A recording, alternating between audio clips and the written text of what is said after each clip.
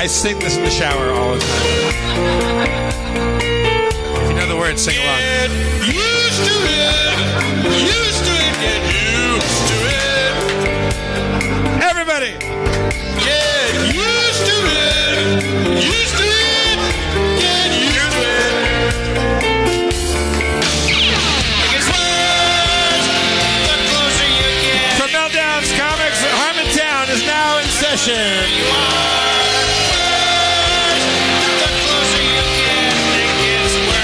Let's bring out the mayor of Harmontown, Dan Harmon, everybody.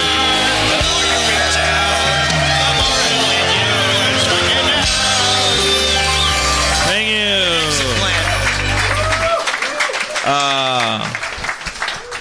It's a good song.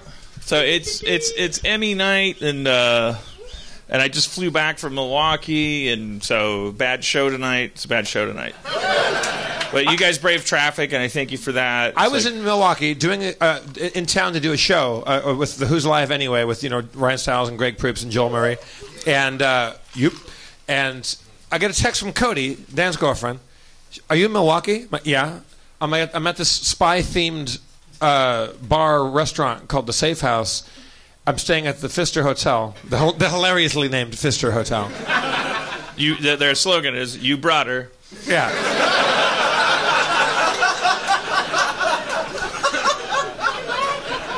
You were in town for a grandma funeral, right? Yeah, my dad's mom passed away. She accomplished her mission. She was just pushing 90, and the dementia, which we're learning new things about this. Like we all maybe have it. Like we all just kind of have it in varying degrees, and then but like. It's really kind of like the tragically typical way that a story ends. Is my parents were moving her in the process of helping her move because the dementia had gotten to a point where she really needed to live with people. Her husband had passed a while ago, and while packing, like just the energy and the confusion of like, when you're a person with in that stage of dementia, all of a sudden. Your shit's being put in boxes and all this stuff, and something got triggered where she's like, I gotta check on my I gotta get the cat from the basement. She doesn't have a cat in the basement, and she fell down the stairs and broke her hip, and they took her to the hospital. And then this is just the tragic ironies of like, this is just like Joseph Campbell, like we have to accept that our lives, the last parts of them are. But like, if you can't be attached to this flesh because the way we go out is so just ridiculous. If we're lucky enough to make it through a healthy life and just to have this chassis just rust and fall apart, you have to. But because it just gets so from there, it just gets so cartoonish because it's like you have dementia and you have a broken hip, so then they're like, we can't give her a new hip because she won't be able to participate in her recovery because she'll forget she has a bionic hip, which you need sentience and participation in order to have one of those things take. She'll forget and she'll step on it the wrong way and she won't know what's going on and it'll get all fucked up and it'll be a fate worse than a peaceful death for her. Not that was the only thing. She went into a coma. But it's also like then you also think like if she comes out of this coma, then she's going to be in with her dementia, she's going to be in bed with a broken hip for the remainder of her life. Which if those things start to heal, they heal wrong, and so you have to re-break them. And she'll be coming in and out of continuity. And relearning every 5 minutes. Oh shit! I have an incredibly painful thing that I didn't know about. Like just imagine like that horrible kind of fate, which is like probably really common. Like where you kind of like dementia being a very common way that we go out, like just that CD skipping and that relationship with like just this other really common thing, which is we all tend to kind of fall off a porch and break our hip. So this is sad. I'm not trying to bring everybody down, but if I did, it would go something like that. but I mean, I think that's, you're 25, you're listening to the podcast, you know, it's like the obvious message from that is carpe diem, and like get your licks in, play some Monopoly with your family, which is what I did. But it was such a trip. Like we're driving into town. We're like bussing into town. We'd done a show like in Lansing or something like that. The night before that, we're driving to Milwaukee, and I point towards the historic Third Ward. Right, that's down where the original Comedy Sports was. Right. Mm-hmm. Or not the original one, but the one that I met you at. Yeah, you were like around the corner from where Schrab and I did Comedy Sports before we left for LA. And it's like I was saying to the guys on the bus, I'm like, oh, it's like right down there. In 1994, that's where I met Dan Harmon and Rob Schrab. And then I get a text an hour later, and you're there, and you came to our show, and you watched me do improv. And I was at this restaurant, this spy-themed restaurant called Safe House, and you're like, that's where I first did stand-up. Like, I would be like 17, and like because they have like this spy theme there that made it an easier place to be underage and do stand-up, because the spy theme was like, what's the password? And you're like, gibble gobble gooble, and so like you could kind of like sneak. What is the password, by the way? They had their eyes less on the prize of like law enforcement and more on like this whole like, are you James Bond, and like go through the bookcase and all this stuff. I had to dance around like a chicken for 10 seconds, and then I didn't know that I'm also on camera in the bar. Yeah, that's the idea. There is that the people in the front room. Like it's basically just like Rocky Horror Picture Show. Are you a virgin or have you been here before? It's like the password is or was when I was going there. I'm looking for a safe house. First of all, that's not a word. Second of all, that's what your enemies are going to say. If I had said to the gal, because like you walk in there's no sign for it. There was me and this other woman like early 30s gal like walking up, and she's like, "Do you know where this place is?" I'm like, "I'm looking. I just Yelped Veggie Burger, and that's why I'm here." And she's like, I was like, oh, and then there's a girl like dressed like as a little secretary, and there's a switchboard, and it's all old timey, and she's like, do you guys know the password? And it says like international exports, something like that. And she's like, do you know the password? I'm like, no, I don't. And she's like, well, then I'm going to send you on a mission to Old McDonald's farm. You have to cluck like a chicken and dance around in circles for 10 seconds. If I had said no, like I want to go have a veggie burger, she would have let me in, right? She's not allowed to say, go fuck yourself. No, I don't know. I'm sure that's a subject of every morning meeting there, depending on how business is doing. I don't know. I maybe for happy hour. I don't know if like that guy from Bar Rescue came in. Maybe he'd yell at them and go, "You're turning people away. What's out the door? What's out the door? What do you see out there? A street? A street in." A city? Which city? Milwaukee, the biggest cheese and beer capital in the world. You need to... I'm going to turn around. I've rescued your bar. It's called Cheese Ballers. Anyway, sorry, I got carried away doing observational comedy on a basic cable show. Were you doing an impression of an actual thing, or yeah, are you having a stroke right there? John Taffer is like, you've never seen Bar Rescue? You gotta watch a couple episodes of Bar Rescue. Fucking no, I don't. I'll give you some starter points. First, Bar Rescue. First, watch the Pirate Bar episode. I think it's in Pittsburgh. Is that where it is? Where, Maryland? Yeah, it's my hometown. Wait, Maryland. Okay. It's in Silver Spring, Maryland. Okay. But also, no matter what episode you watch it with your laptop open to Facebook and just type in the name of the bar while you're watching the episode, because the episode always ends with it being rescued, and then you go to their Facebook page, and there's always a blog entry that's like, so here's the thing, these fuckers like they left, and then just Blazing Saddles fell apart. Like they installed some unlicensed beer taps in the walls that were shaped like hands, because he said that hands were an important thing with our demographic, and now there's just hands dripping illegal booze everywhere. The bar they made out of 1x4s is like had termite eggs in it. Was Blazing Saddles in there? Is that an actual one? No, I'm saying like Blazing Saddles, they make a fake town, and gotcha. it's like they kind of like they're a TV show. I mean, TV shows have line producers. Line producers' jobs are to like save money. Rescuing a bar and saving money for the TV show about how the bar got rescued largely entails making it look a lot like a rescued bar from certain angles, and then leaving as it falls apart behind you. That's how you keep your job as a line producer. Did I meet this person through you? The person that is there a gay bar called Blazing Saddles? It's kind of like I mean, it's got to be you, Dan, because you're my go-to for gay bar information. It sounds like a rehab program. I forget who told me the story, but like this guy.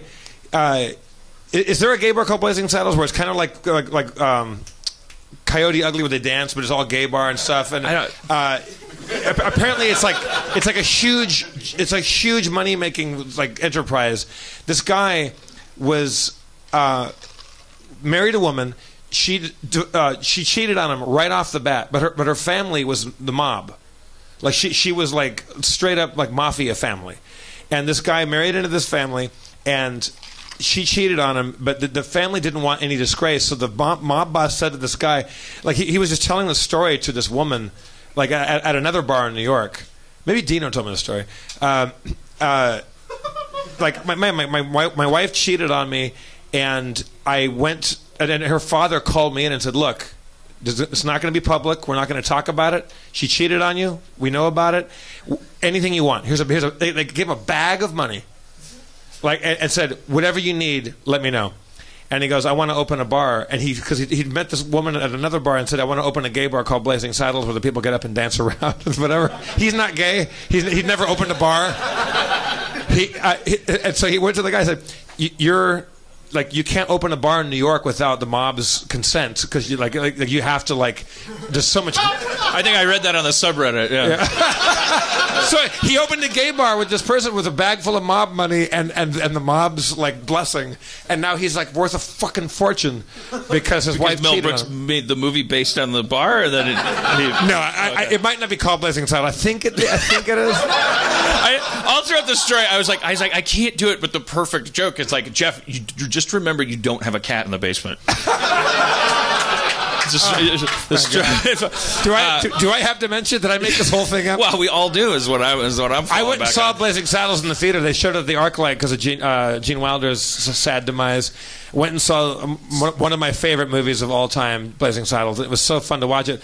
People that knew the movie laughing like crazy. Millennials that had never seen it were like bummed out because there's N-bombs. Yeah. N-bombs galore. Well, I mean, I when I watch that movie, apparently I am running a millennial emulator because I'm always like, what the fuck? Like this is like Spaceballs in the West. That's all. Anyways, but so funny though. Well, let's bring out Rob Schrab. Oh shit!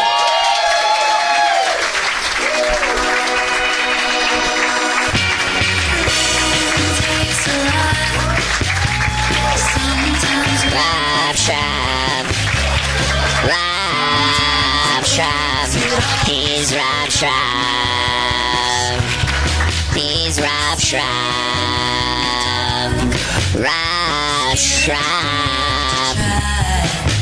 He's the best friend. What? Okay. Wait. I heard you. I don't know about this technology. Can I get a little more of that? Apparently, some guy named Reggie Watts knows about it. That's what I learned last week. Because I was listening to hip hop because I was like, as I was playing, I didn't want to become I didn't want to become like the rapping guy that like is rapping like 20 years ago. This is unavoidable. I mean, I was never, but I said, your name's Dan Harmon, and you're here to say that you like to do a rap almost every day. When's the last time you listened to anything rap oriented? And so I went to my Apple Music with my little wrinkled finger, and I pressed play on some picture of a rapping man, and I listened for 10 songs, and I was like, holy shit, these guys, number one, very sad, very lonely, very emo, really, I think it was what we would have called it, but also very auto-tuned. And by auto-tuned, I mean no autonomy and no tune. Like it's just the whole. It's the same as with record scratching. Like when in the '80s, where it was like it just because of Herbie Hancock and the like everyone for a large period of time you had to have record scratching in your song. But it's like it's like everyone has to be auto tuned. Yeah. Can you do share voice? Share voice? Share voice? Well, Dan, I think what Rob is asking is if you believe in life after love. Yeah, I mean, I don't think. I mean, this is a vocoder. I don't think it simulates. Give it a shot. It doesn't.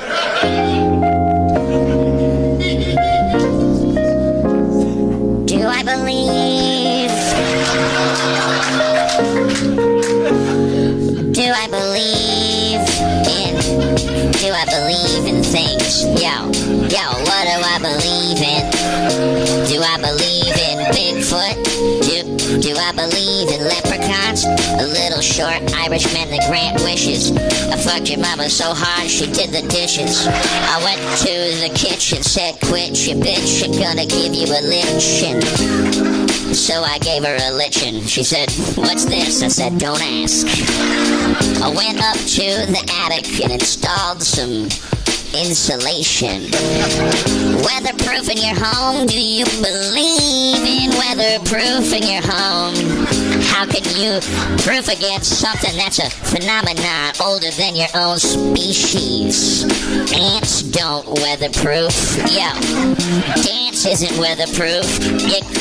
A yickety yak. You fucked your mama so hard I put her pussy in a tater sack. She won a 3-legged race with my dick at a father-daughter picnic.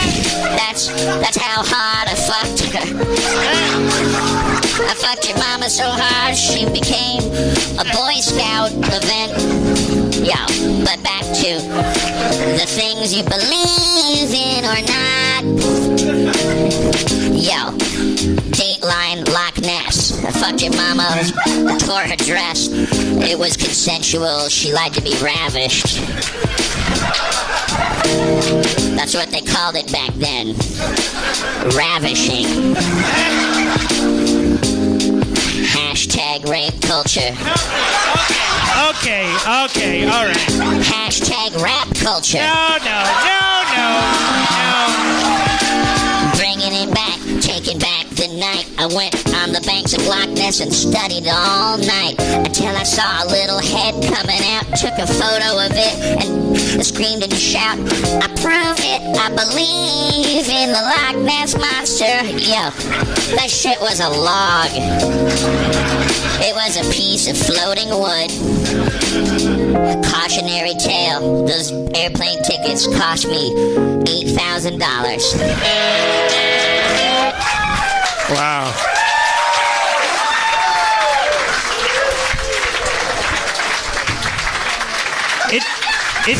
It's like I never left.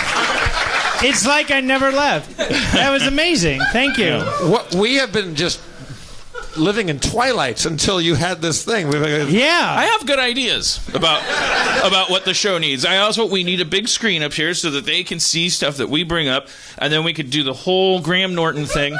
I could go, look at this dog on the internet, and everybody would be like, whoa, dude, we could be Ellen in a week. I want to look at the dog. I want to look at the dog. Yeah, you want to look at the dog. I want to look at the dog. But you know what? You can't look at the dog when When your show is whack. Maybe that should be on a stand or something. I mean, it looks cool when you bend over like that. I don't think there's any reason to do anything but you doing that with that vocoder. I kind of did that last week. You gotta listen to the show. I kind of overdid it last week. I was working, man. I know. No, I wasn't yelling at you. Yeah. I heard it was a good show, though. I heard you and Andy Dick got down to some serious.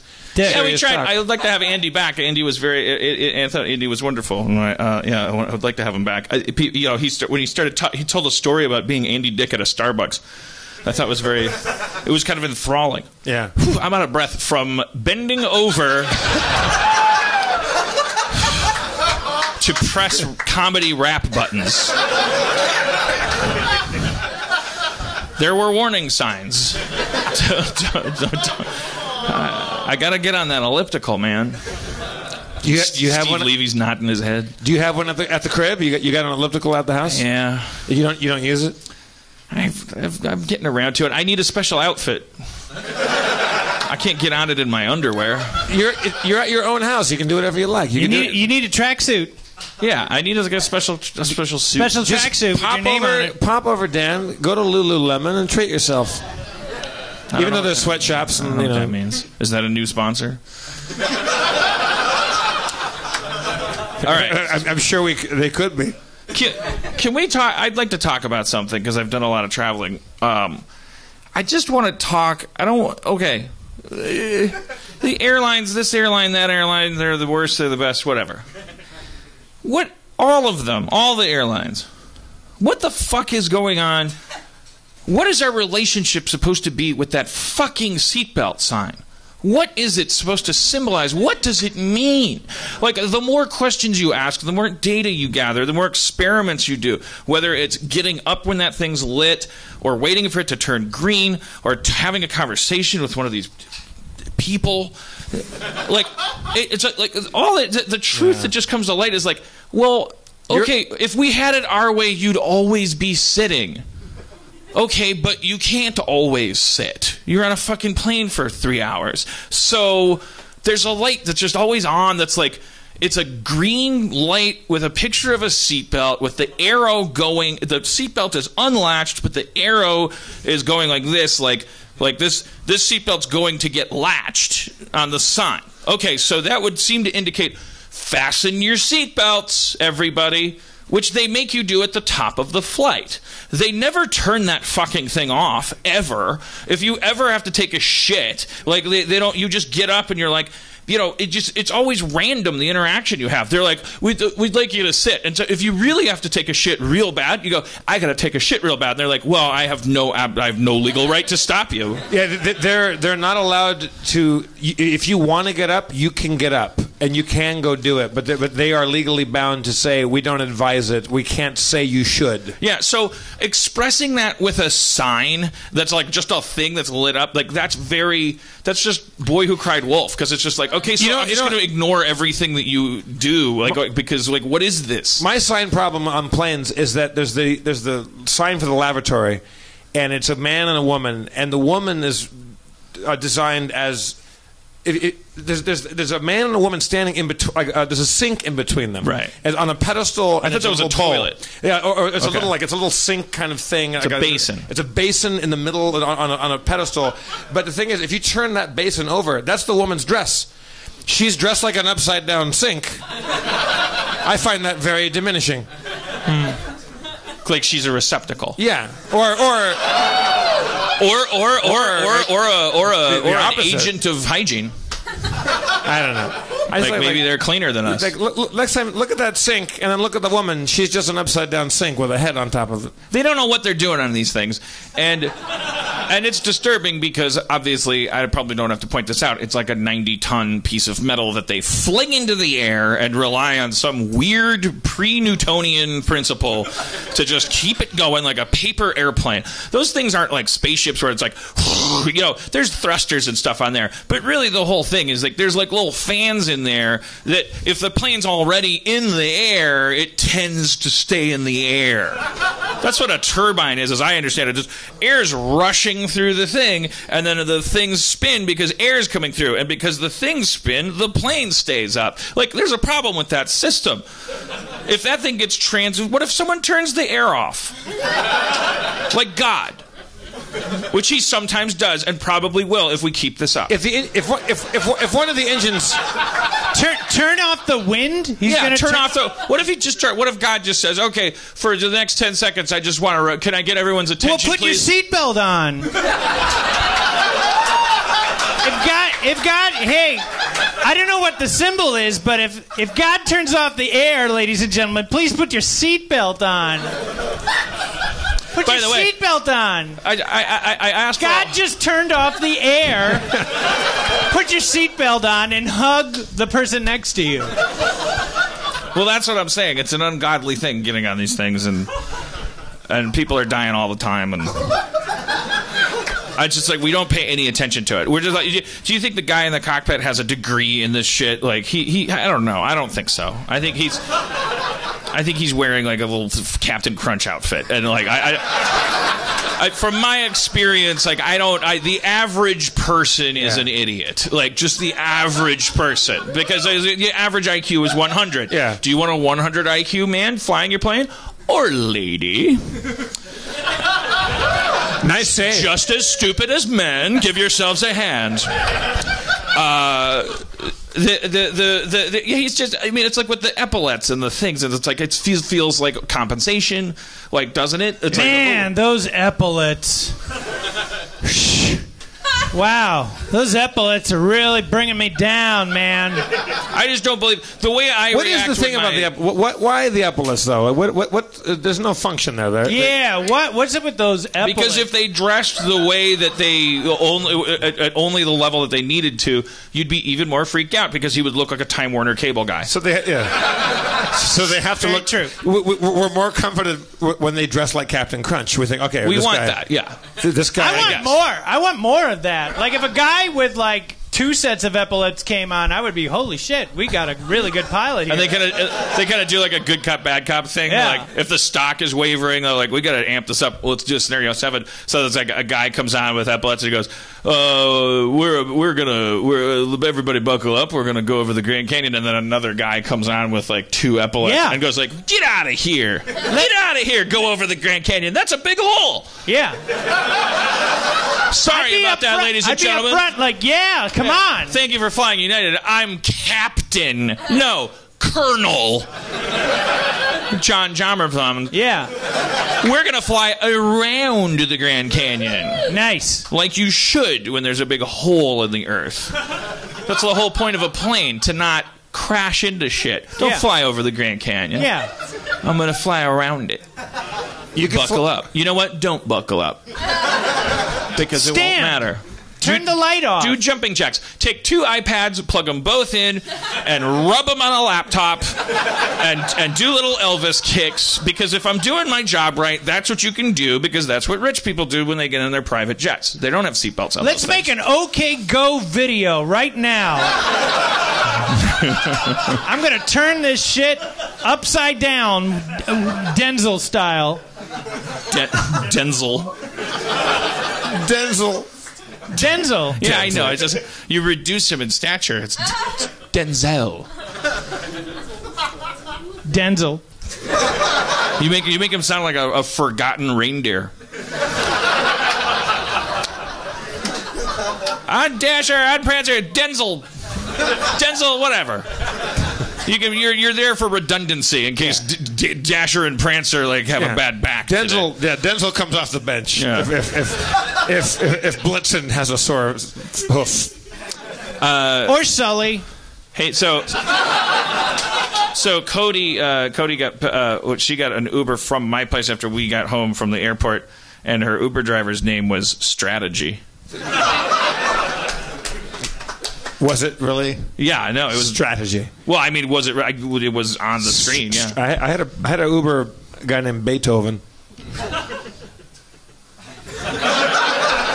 These are guys who obviously, in their former name, they did something really terrible as an Uber driver, and they switched Uber accounts. Oh yeah. Strategy. That's good. Yeah, that's their other Reddit account. Because you never know, like, what can people see what I? Do you go on Reddit? Do you have you stopped doing that? Do you look at your Reddit for porn, or for Reddit has porn? Oh yeah. Yeah, it has it is highly sorted, curated, hierarchically arranged porn with, and you can comment on it and get upvoted and downvoted. It's everything you could ever gain from Reddit is as applicable to porn as everything else. Duncan, no, I don't really frequent Reddit because I'm a narcissist and I haven't my favorite thing about Reddit was like, you know, I'd go to Community and the Rick and Morty and the Dan Harmon and stuff, and I'm too loathsome a person to and too narcissistic to continue to disappoint people as a human being on this level, and then also read about myself incessantly. Uncle Dennis is here. I have a real Uncle Dennis. I met him. I'm bad at making up names, so for Uncle Dennis, I brought Uncle Dennis to your improv show. Yeah, it was fun, and he had a blast because he's a fan, and it was a very funny show. Thank you. You and Ryan Stiles did Neil Diamond and Gordon Lightfoot singing a duet, and it was really funny. Remember when we went to see Neil Diamond in Las Vegas? Yeah. But we went to see. Remember this? Do you remember? I remember. I didn't go, but you didn't go. I was on mushrooms, and you came back from that concert, and it was like 3 hours on a hotel room floor, listening to Rob describe the Neil Diamond concert. That was my Neil Diamond concert. That was the best. That was the best. I got to go backstage with Sam Slamman, who got us the tickets, and we met. We met Neil Diamond for the show, and I was really excited about that. And as I've seen, like at that point, I said like I think I've seen him 8 times in concert. I think that was my 6th time. And so I meet Neil Diamond right before the show. And I go, hey, Mr. Diamond, it's a pleasure to meet you. This will be my 6th time seeing you. And he takes my hand. And he goes, a fan. Awesome. And then the grooviest part of it was that his assistant, like this big bouncer guy, like his kind of like handler and like bodyguard guy, had a wind up like disposable camera, and goes, get together, and he took like snap, wind, snap, and then gave me the camera, and he goes, keep it. Neil Diamond has become a human wedding. Yeah. He gave you a mason jar, and he's like, "Look, free refills, and then you can use it at home." So like, when I would go see Neil Diamond in concert, I would always try to predict what the first song he would sing would be, and one time I was right about it, but usually you're not right because he's got a million songs. So we're leaving him, and it was me, Drew, Carrie, Sam, and I think Nick Vinay was back there too, because our friend like produced like Neil Diamond a long time ago or something. And we're leaving, and I said, well, hey, have a great show. Give him hell out there. And he goes, Neil Diamond goes like, what? Like, I was leaving. And the director of Saving Silverman was there. Like they just made that movie. So he was talking to him, and I go, give him hell. And he goes, what? I go, give him hell, man. Like, have a good show. He goes like, we will. And he's like, give me a weird look. I'm like, oh, all right, man. No, I mean, like knock him dead. Like, give him hell. It's like, what? Yeah. How dare you? So we leave, and Sam was like, what the fuck was that about? I'm like, I don't know. The first song, it was a new song he had called Give Him Hell. Totally accidental. He's like, how do you Napster. fucking know He this thought shit? you were... You're not supposed to fucking know that, Jack. How did that leak? Yeah. How did that leak Yeah. in a time of no leaks? The IT guy told me it was airtight tonight. We're on stage with you, and I'm doing Neil Diamond. Can you auto-tune Neil Diamond, or how would that work? Yes. Do I have a song that might work for that? Let's see. Wait, is it? I don't know if I've got one that would work. Far, we've been traveling far without a home. Oh wait, our home is the village of mushrooms. Because I sound like a Smurf. No, I think the answer is you can't do Neil Diamond auto-tune. My friend Johnny Polanski is I played some of his music on the show before. He's a session guitar player, and he did I think 12 songs. It was like one of Neil Diamond's last records with is that Rick Rubin maybe? And so he worked with Neil for a few weeks. And as I say, like I'm a giant Neil Diamond fan, so I made him tell me 1,000 stories. Neil would come in every morning without his toupee, and he'd wear a denim jumpsuit, like a onesie. Like just denim, and then he like 10 a.m. he'd have a cognac, Like jean jammas. Sorry. Jean Jammas. Like Jean Jammas. Wait a second. What? Just keep doing that. That makes me so happy. But so he would just come in with like brandy and a cigar, and he would talk. He never talked to my friend Johnny. And when Johnny was finally done, he was wrapped on it, and he was packing up his guitar and leaving for the final day.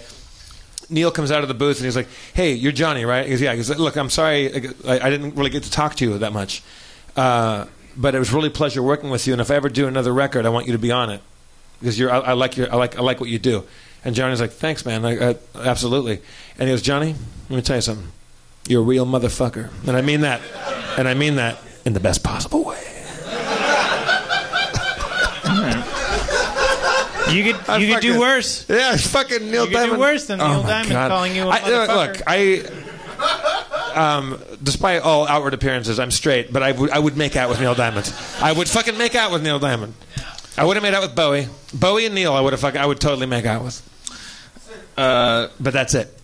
Where's Spencer? Oh, Spencer is Spencer feels like shit, and we texted him. He said, "I'm gonna bow out of the show tonight," and he said, I feel like shit." And we said, someone said like diarrhea, and he said, "It takes more than that to keep me down," or something like that. I paraphrase, but so whatever it is, it could be emotional diarrhea. You know, the price of Spencer psychologically, you know, like being Spencer. I mean, can you imagine what goes on up there? So that's I had a pretty good colonic this morning. You know what? Wait, put a pin in that for 1 second. I did. You did put a pin in it? Is that why you needed the high colonic? Yeah. Are you one of those guys? The needles and the ballpoint? One of those guys. I'm your friend. Wait. I want to know why you put a pin in Rob's pretty good colonic. Well, because I was gonna. I do think it's kind of funny, the idea that the O.J. Simpson thing is dominating the Emmys. Because when you looked at the credits of that very enjoyable show, it was like literally everybody. Like if that show sweeps the Emmys, it's almost sort of like a.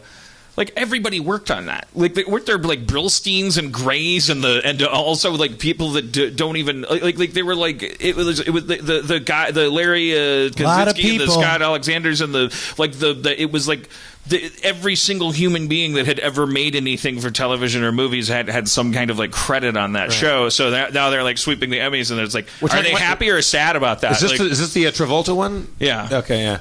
I just wondering, you know, they go to the parties and there's like 500 people and they all have Emmys, and it's like, you guys already had them or Oscars, and and you didn't beat any of each other, so there's no satisfaction there. They must be bummed out. That's my thing.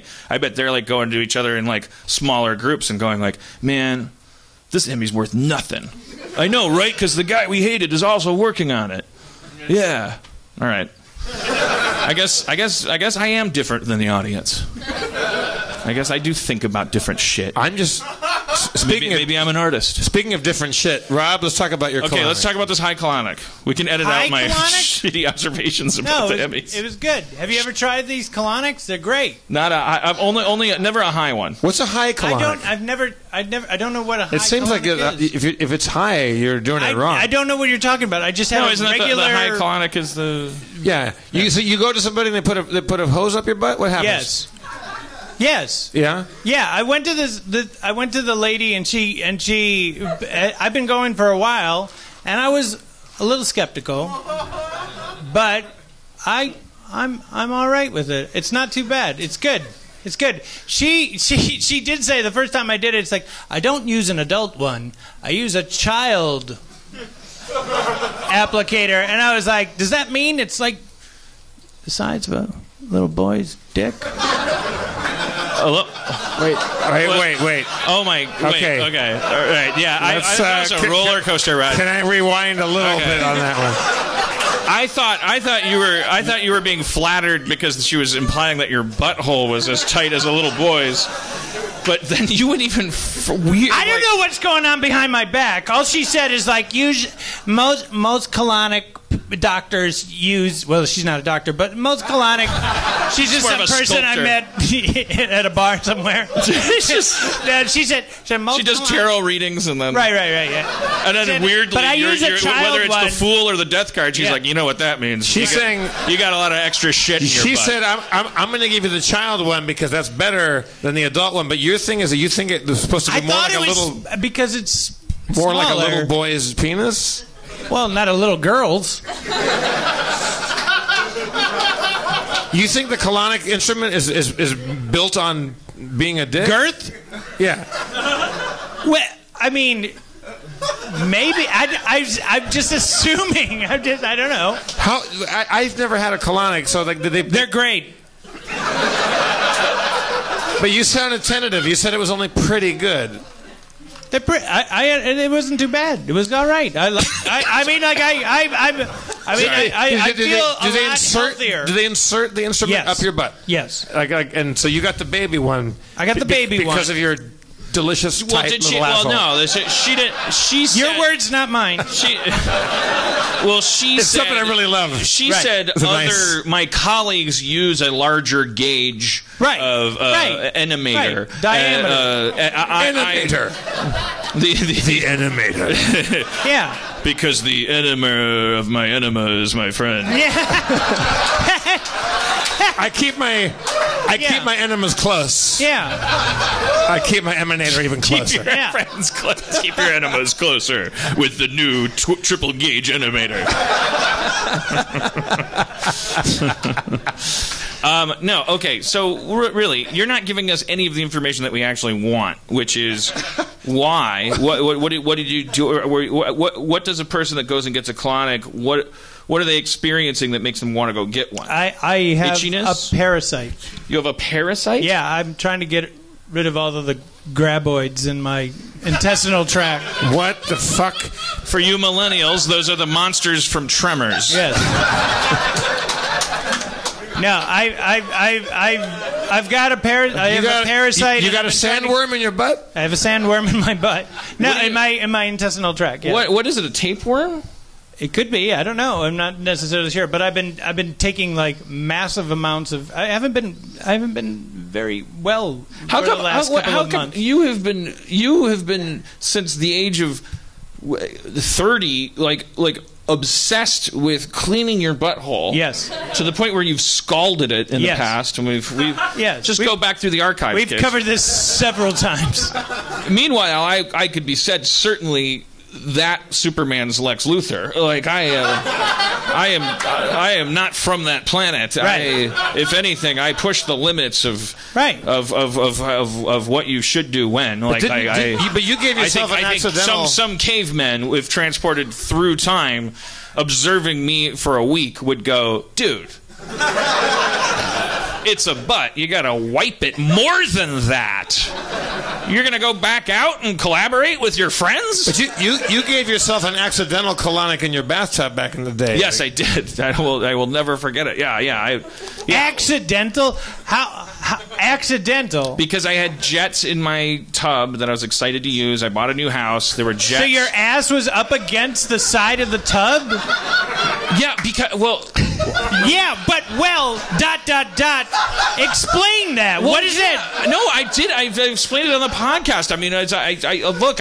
He would jerk off, but he would get his butt up against the jet. And it wasn't an accident. No, it wasn't. But he put his ass up against the jet, and then he was surprised that it was weird.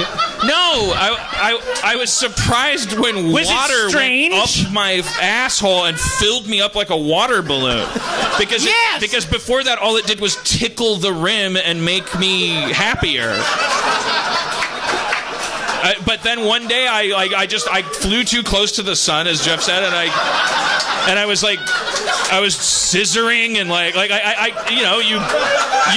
you get used to shit. This is why I'm afraid to fly, because the guys in the cockpit, it's like, how soon before you start to take technology for granted? These guys are like, how do you know the guy in the cockpit? You don't know what they're doing in the cockpit. The door's closed. They could be treating it like a DVR. They're just like, scoop it.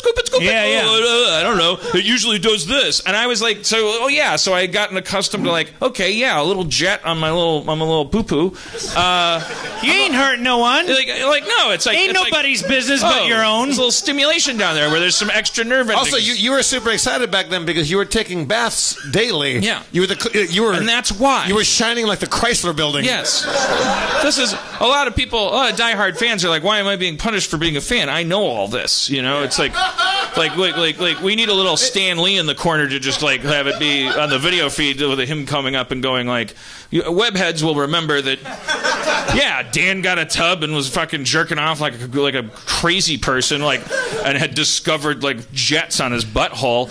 And then one day I was like, I went too far and the setting was too high, and it just like, it's that difference, you know, when you take a water balloon and like you can, if you hold it underneath the faucet and just turn on the faucet, like no water's gonna go in that water balloon. And then there's that day when at that moment, like I just like all of a sudden, and it's like a binary thing, it's either happening or not. And like it was just like all of a sudden I was like, oh yeah, what? Like it was like there's probably people in the audience who know who are more you know, they take their butt for more of a ride, you know, like they're more experts in this kind of off-roading thing. They're like, yeah, I know exactly what happened. Your V8 got in the front-wheel drive, and like that happened to me in Kentucky on a four-wheeler. And I was like, I was a newcomer to the whole involving the button anything other than the just the or a Sharpie. And so all of a sudden I had the sensation that I've never had before, which was in reverse the sensation of pooping. It was like all of a sudden there was just like so much like just filling me up in a place where I was like, what? And I like got up out of the tub and like went over to the toilet instinctively and sat down on it, and I was like, and then like just like flood came out, and I was like, oh, I just gave myself an accidental enema. And how did you feel? It's pretty good. Pretty good. It was good. Has the show really become this easy? Fuck it. Where are our standards anyway? It's Emmy night, folks.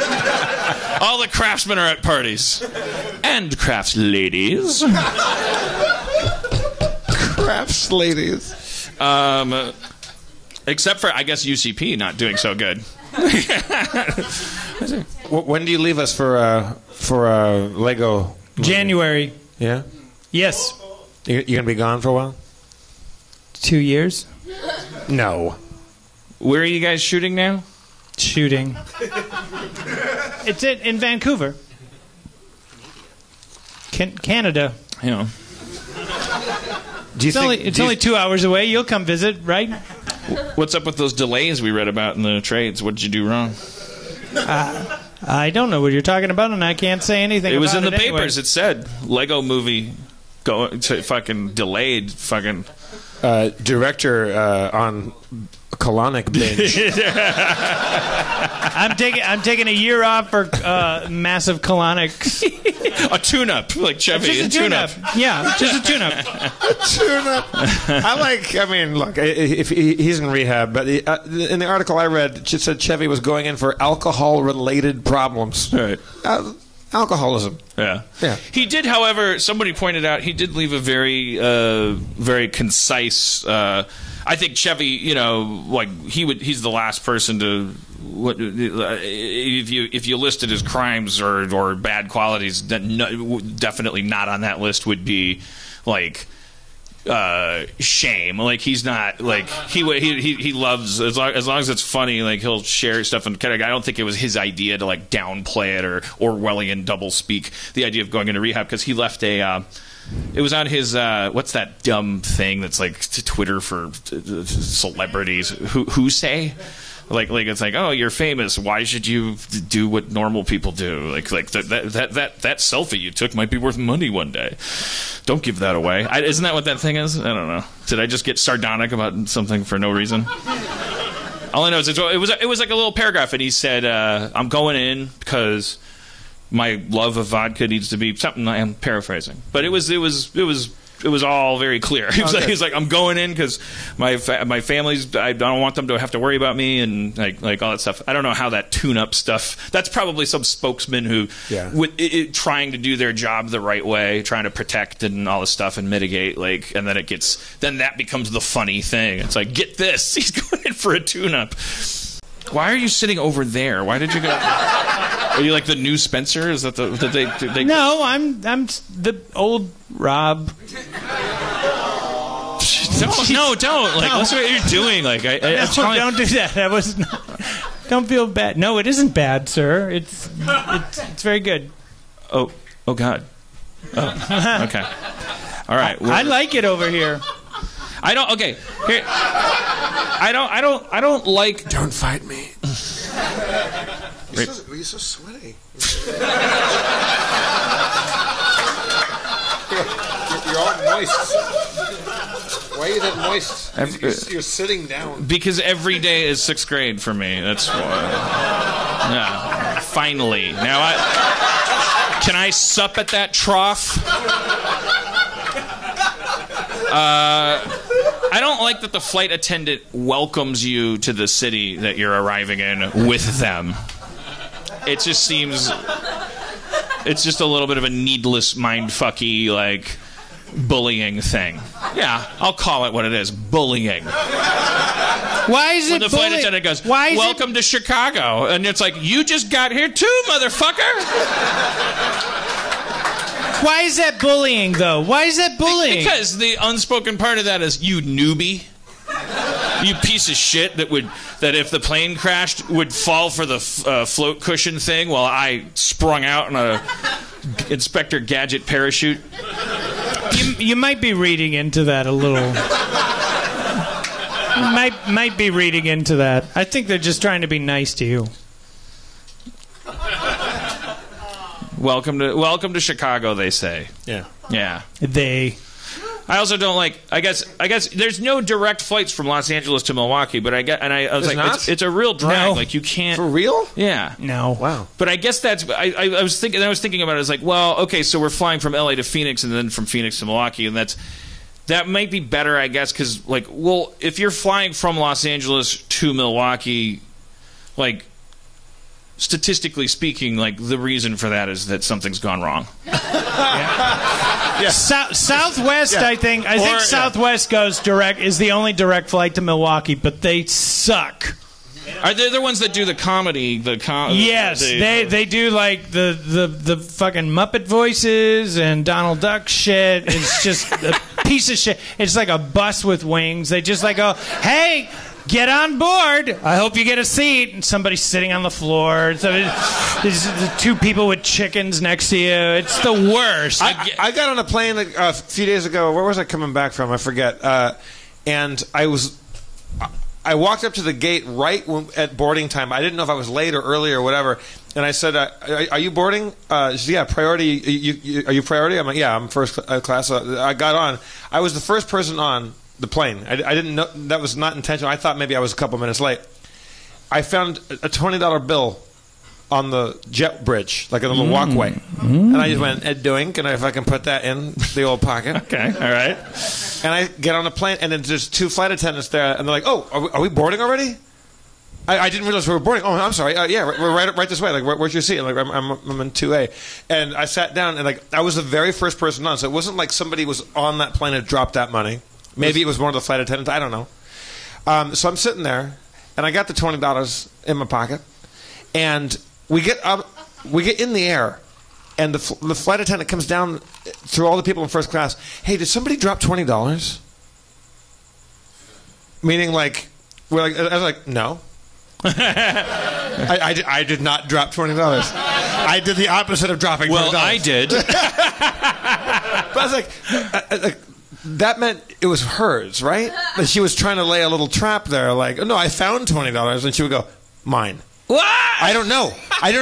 But like, did somebody else drop $20 too? It was very confusing. She thought, she's like, I lost $20. Well, I know if I ask if anyone found it, the answer will be no. But maybe if I say, has anyone lost $20? Somebody would go, oh, I feel so guilty. It's about like how this. when you're getting mugged, you're supposed to yell fire instead. But then of I went and bought my girlfriend cigarettes with it. $20 cigarettes? I got her a couple packs. How long are they? They're the extra longs. But then we walked out and she goes, you know that was counterfeit. I'm like, what? She's like, it was printed all wrong and the borders were all fucked up. It's like, I think I picked up and stole and used counterfeit $20. I think some major awesome criminal was taking that plane and was dropping counterfeit 20s like a bullet hole in his duffel bag or hers.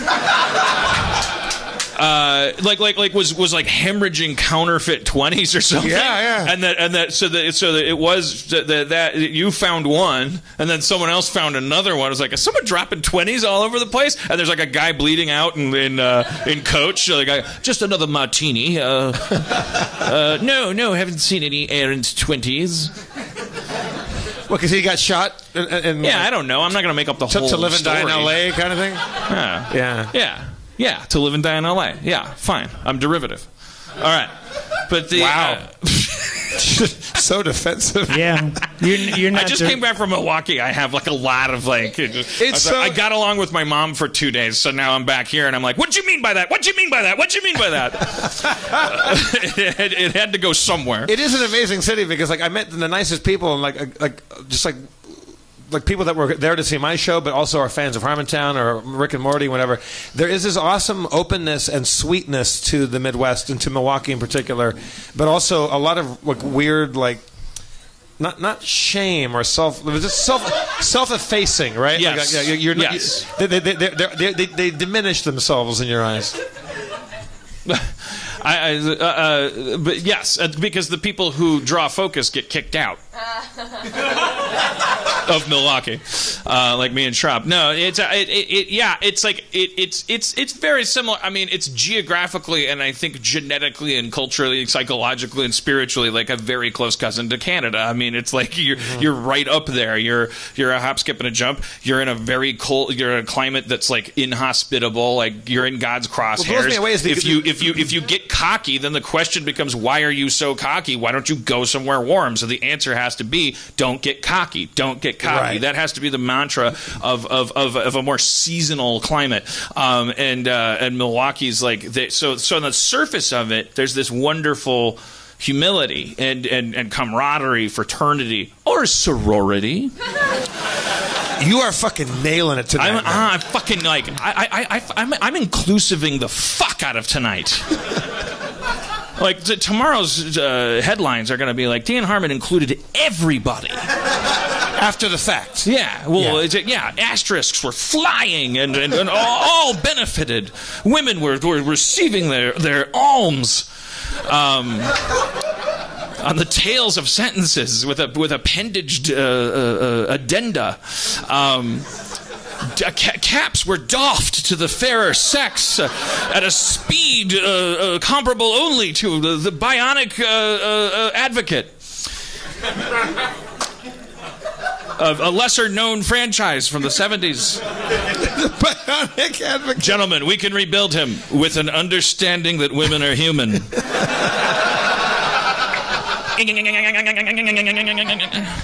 Take that, corrupt lumberjack. You could have been a woman.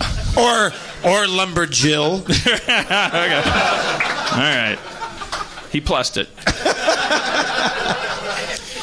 Wait, no, what is that? Okay. Well, yeah, like if you're there for, I mean, it's like the surface of that Milwaukee thing. It's like it's really beautiful because I understand. It's a great city. By a great lake. It's a great place by a great lake. That's so dumb. It's a great place by a great lake. Yeah. Okay. I mean, what do you want? All right. I wanted a better motto. We can't just say we make the beer. Because we largely don't anymore. They don't make the beer. Yeah. Anyways, underneath it, because it comes from, I think, self-loathing. So it's like there's like benefits to. There's a cushion on top of you when you arrange yourself around a religion of humility. Like you're like, who am I to say? Who am I? That's like a very Midwestern thing. Like, what do I know? And all this stuff. But that doesn't automatically make you a good person. And it doesn't automatically mean a conversation with you, like everyone walks away not having their soul stolen, like because when that's your religion, it's like also like, well, then it's you have to kind of question everything. You have to question all ambition. You have to question. It's like, and there's no such thing as a typical anything. So don't get offended if you're listening in Milwaukee and going, this isn't me. You don't understand anything. I'm just talking about a artificial construct, a median. But that's my kind of feeling about that. that compass is like, oh yeah, on one hand, like I'm so grateful I grew up somewhere where it's a crime to think that you're all that. Like it's just a straight up fucking social crime that especially back then was like way higher than when we were still just when the definition of feminism was still believing women can do better. It was like we first and foremost were like, don't get cocky. Like your friend, your old friend, and now my new-ish friend, Dave Friedel, his toes are falling off. Like he's got no toes on one of his feet. We call him Friedel, and now he has several free toes. And his 9/11. All right. Don't cheer that. A lot of people died. But he a lot of people died in that day. Don't cheer it. Please don't cheer it. But Friedel... It's offensive. Friedel handles that with such, like I don't get why people were cheering. They were like, ooh, woo, woo, yeah. Our audience, Rob, I don't know if you know this, is mostly Al-Qaeda. We got a couple ISISes, but it's mostly old school, just straight up Taliban. That's why I have Al-Qaeda like parasites. That's why I was doing I think that was Candida, though. The fuck are you talking about? Candida? What? Do you think there's places in like little cloisters where like sleeper cells or caves or whatever we're supposed to, wherever the people that are like the Addams family in our mythology that like does you think 9/11's like Cinco de Mayo? Like they kind of like it's more like there's kind of like a little like there's a. Yeah. Do you think there's a color scheme? I think it's just our audience. The cheers for 9/11 and thousands of people in New Jersey. Thousands. I saw it. And Barack Obama was born in the United States. Period. Can we please get back to what we were talking about? Can you believe that fucking guy? He's the best. He's like, I'm sorry. Are we annoying you with our birthers shit? What is he? He's out of his mind. He's going to become my hero. He's fucking like just doing donuts. It's just like there's only there's a certain point where he becomes a Duke of Hazzard. It's like you go from like, oh, you're a lying piece of shit, and then all of a sudden you just go, wait, you're of Hazard. I'd like to see that prequel. Ladies and gentlemen, the Duke of Hazard. Ladies and gentlemen, I am the Duke of Hazard.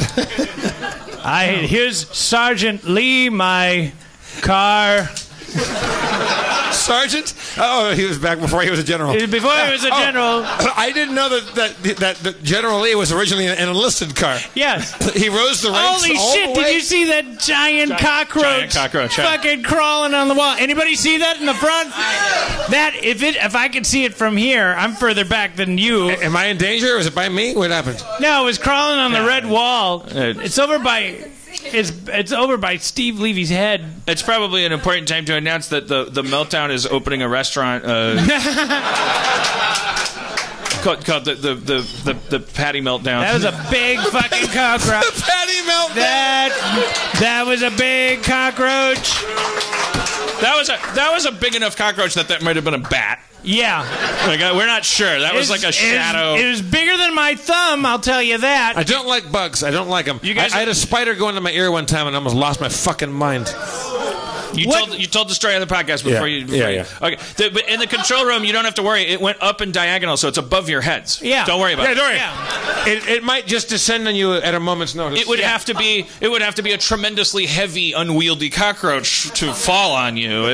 Its body would have to have so much mass that its legs, designed to anchor itself in the ceiling, would be unable to do so. And that's a roach that would just be off the grid, a rogue roach. If there's one of them, there's like 1,000 more in the wall. But none with nothing to lose, like that one. You guys Also- are about to get creep show. Also, that cockroach is, I think, like 1 day away from retirement. Right. Having hunted itself to near extinction, like having boxed out all the other roaches by beating them to the dried droplets of milk under every refrigerator, and now it's just like I have nowhere to go. I'm like the hustler. like there's no Minnesota Fats out here for me, and it's just like now it's just climbing walls like a spider. Just kind of like, what do I do? Eat a bird now? Do I discover fire? I think I've got like 6 hours left in my lifespan. I'm bursting with babies. I should probably just fall into Steve Levy's hair backstage. Yeah. or write that book. Gotta write that book. Write that book. Oh, you know what? If I could give the cockroach any advice, write the book. Yeah. Write the book. Write the book. You don't have all the time in the world. You think you've got more time than you do. You do not. I'll go further than that. Work with a collaborator because you're busy. You're a busy cockroach. Yeah. You're running Rick and Morty. You're trying. You're not a cockroach. It's not a ghostwriter. It's not the same thing. It's a person that's there to help keep you on target and move you along. How's your book coming along, Dan? Very well. What's your book? I don't know what you're talking about. What are you talking about? I care. No. It's a book. Will you tell me later? What's it about? I don't know, man. I'm making it up as I go. It's just a book. I'm like, one time I fucking took a shit in a tree, and then I'm like, here's 10 funny ways to make a pound cake. I don't know. It's like print is dead. You just make shit up. You took a shit in a tree? Yeah. No, or did I? Maybe I'm just trying to move books. I don't know. I don't even know who I am anymore. I've become more brand than human. What's the title of the book? What is the title of the book, Dan? You do that last. It's called the pooping tree. I'll put it on. You do that last? You come up with the title last. Who does? The royal you. The person writing the book. You write the book, and then you go, now what should this be called? That's how it happens? Yeah, in my opinion, if you're doing it right, yeah. Okay. Wait. Okay. Well, because here's an example of why to do it that way. Okay. The alternative would be, okay, I'm going to write a book, and it's going to be called "The Boy Who Fought a Shark." Okay. All right. So then you start writing. Okay. Once upon a time, there was a boy. Mm. Oh, and then he went to the beach. Oh. Oh, and then he fought a shark. Okay. What? Wait. Wow. Right. Page 1. He fights the shark on page 1. He fights the shark. He went to the beach now and he you're fought a like, shark. I'm fucked. Oh, yeah. And then you're like, here's the thing about fighting a shark. It's really hard. And then you're like, God damn it. God damn it. And then you're like, just the title fucked you. Just write. And then come up with a name later. Right. I shouldn't have to tell you guys this. You shouldn't tell me it. If the book was done now, what would it be called? 2 paragraphs about my grade school principal. You're only 2 paragraphs. And other stories. And other ways to date in this modern world. No, I don't know. It would be called... no, I'm not going to... There is a conceit to it. I'm not going to tell you. Because that's... when did this show become you guys violating my NDAs? All right. That's always been our show. Yeah. My favorite scene in the Steve Jobs movie is the one... Thank you. It's the one where he's like where he's on his deathbed. It's a very tender scene, and he goes like, wait, one more thing. Spoilers. You should be able to hold the send button down halfway, and then and if you push it too hard, you have to start over. And then if you swipe up, you can send confetti. And they're like, holy shit! Right up to the bitter end. That guy with the fucking ideas. You just told us the ending. Balloons, confetti. But then if you swipe right, balloons. Say Apple's lost its grip a little bit, but I'm still buying the thing. Did you get the new phone? It's coming, but have you installed the new software? Yes. Huh? Do you have the new software? I don't think so. Can you see balloons and confetti when I send them to you? No. Yeah, you gotta get that. You gotta get that upgrade, baby. How's your iWatch? Your Apple Watch? At the office. Yeah. That didn't stick. It seemed really cool. That Apple Watch seemed really cool. Speaking of seemed so cool. It was cool. Like it was like a little little phone on your wrist, but it was connected to your phone, right? Is that how it was? Yes. Apple Watch. Seemed kind of cool.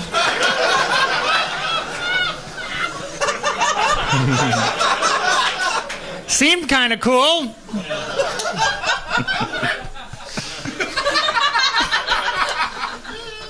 Yeah. Well, I got into a rhythm of every time I believe these people, my life improves. These and people. then, that changes. These people, yes, the Apple people. The Apple people. Yeah, the Apple people.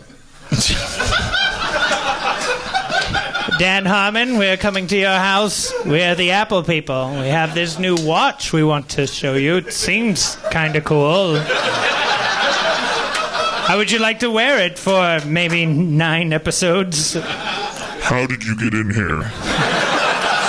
ED-209, I'm sorry. I just wanted to talk to Dan Harmon for a second. Apple people. Apple people, yes. You are in violation of the United States Ordinance Oh, shit. 3524. Oh, shit. I You dropped the have 10 gun. I seconds dropped to the gun. comply. I'm dropping it. Jesus Christ. No. You have 9 seconds to comply. Just let me go. I have a wife and children. 7. Please. 6. Please, don't. 5. Jesus, somebody. 4. Help me. 3. Ronnie Cox, help me. Oh, 2. my God. 1. Oh, all right. Go ahead. Oh, What? Oh. Called your bluff. I forgot my gun. I'm only a prototype ED-209 on trespassing duty. I'm just supposed to roar at people and give them 10 seconds to comply. It's okay. I overstepped my bounds as an Apple person. It's not you.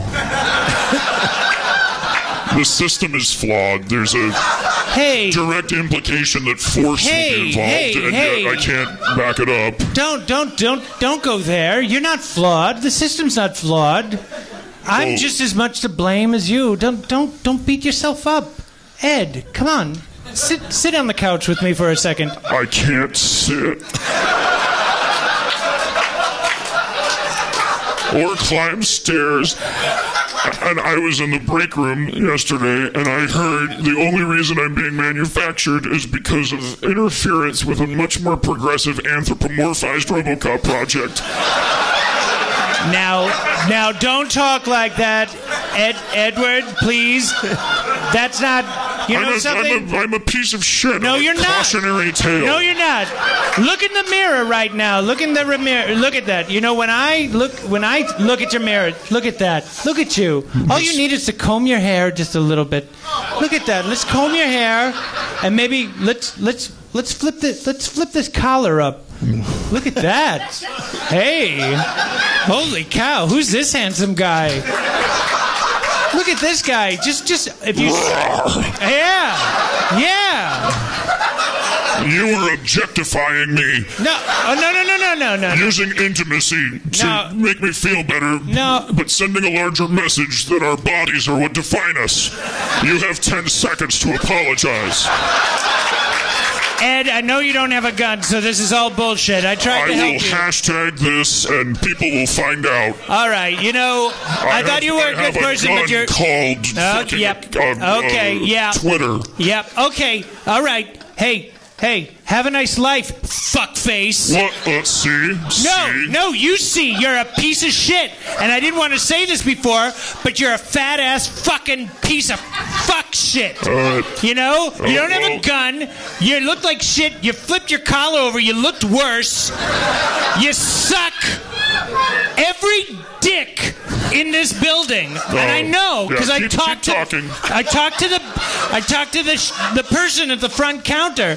We all know. Yeah. You suck. Okay. So I tried to be nice to you. This is why no one likes you, because you're a fucking piece of shit. By the way, say hello to Periscope. Okay, great. Because you're being periscoped. Okay. Oh no. Facebook. Oh no. Yeah, you just Okay. slut-shamed me. Yes. Oh no. Okay. Yeah. Oh no. All right. Your reign is over. Great. Goodbye. Yeah. Goodbye. So. Goodbye. I'm closing the door. Dear Facebook.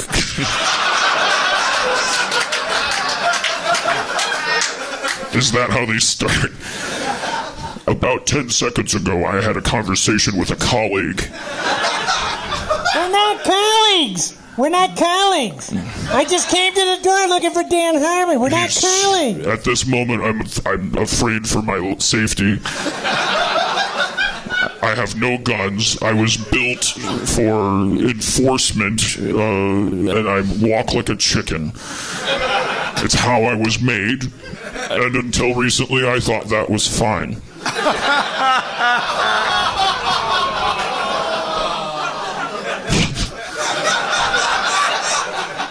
To make a note about figuring out that reaction, I felt like if there were lines crossed, they were crossed before that, but maybe I was being too nuanced, or... Anyways, the video speaks for itself. This is what I have to deal with, and now I don't know what I'm going to do. Also, have no hands. Hello? Hello, Ed. This is your mother.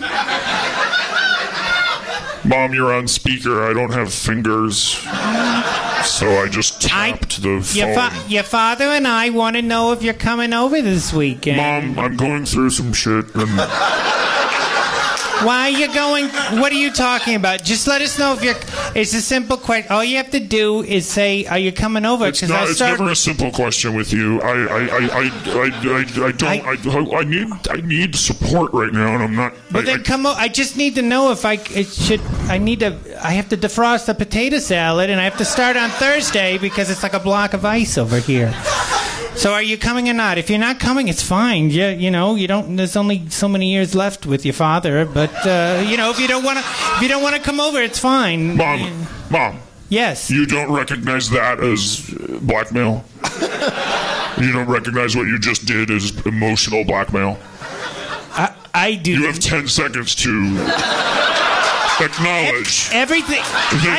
You are a toxic person. Everything is 10 seconds with you. Everything is 10 seconds with you when all I want is 24 hours on the weekend. Yeah, and during that 24 hours, what are you going to say? Why don't you have a boyfriend? Well, and the answer is complicated. Yes. Well, I mean, it just seems, you're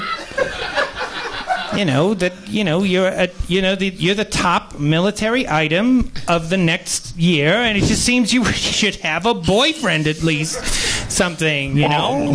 I don't expect you to understand when you talk like that you're hurting me. I don't know how to explain it. I'm so terrible. I'm so terrible. I didn't say that, but if you so terrible. William, will you hear this? Will you hear this? What your son is saying to me right now? William, will you get on? Ask him if he's coming over. Ask him if he's coming over. I already did, William, and he said he's going through some shit right now, and I just all I wanted to know is to get a little bit of fair warning. Tell him I ironically said he has 10 seconds to fucking grow a pair. Yes. Edward, would you please answer your father? Yes, I'll come for Thanksgiving. Thank you. Okay. All right, now I'm going to go mow the lawn. Okay. William, what's the matter? William! What's going on over there? Honey, no! William, no! What's happening? Is Dad okay? William! William! Oh, honey! How do you give tell Edward goodbye. Tell him he doesn't have to come. Edward! No, I'm on my way. No, it's too...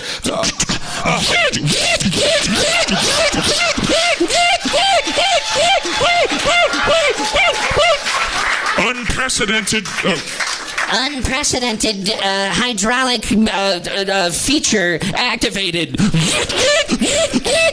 Your power resources are being tapped too much by your ambition. I don't care.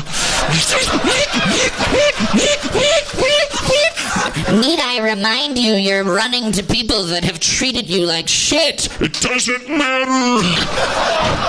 Super turbo leap.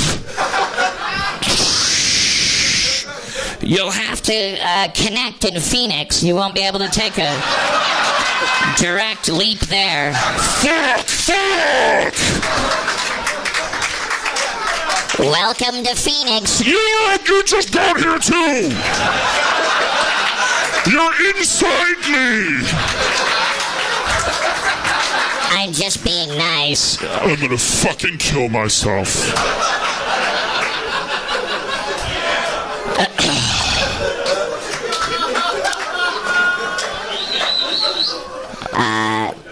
Hi, I need I need a flight to Phoenix. Yes, you're in boarding group 1. Just remember that. Okay, that should be really easy. 3 hours later. Hello, at this point in time, we'd like to have a premier group, Global Access, Golden Star Members Alliance, the uniformed members and the security. What the fuck? What? What did she say? I don't know. I'm just waking up myself. ED-209. Please don't tell anyone you saw me here. Yes. No, you don't even know who I am. Oh, I thought you were a fan. I'm the Apple person that you kicked out. Oh my God. Yeah. Gerald. Yes. You're the... I was the person that tried to give you some self-esteem by combing your hair and popping your collar. And you were such a dick. Excuse me. Boom. What? He just teleported. I'm on the wing now because I don't like you. The wing of... The plane? Okay. Yeah.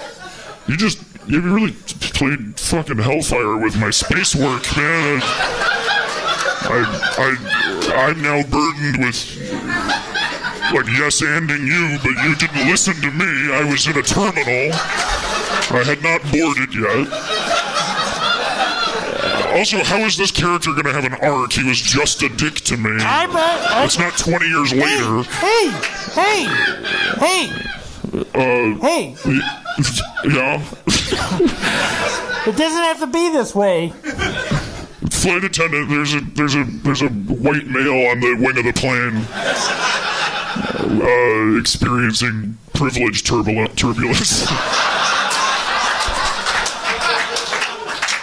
I think he might bring the whole plane down in a desperate quest to maintain his comfort. Sir, we're going to have to ask you to take a seat. We're going to have to ask you to board and take a seat. How do you know I'm a sir? You're ED-209. I can't sit. And ED is ED. It's an acronym. The polite thing would be to ask me that shit. I'm sorry. I should have asked for your pronoun. How do you present yourself? By not sitting.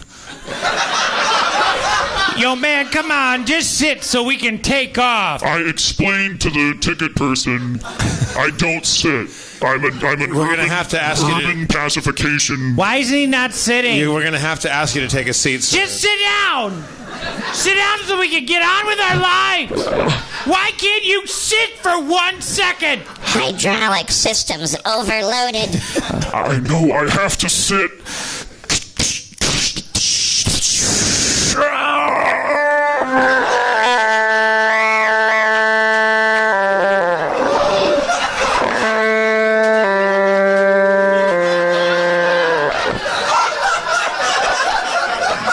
Do you believe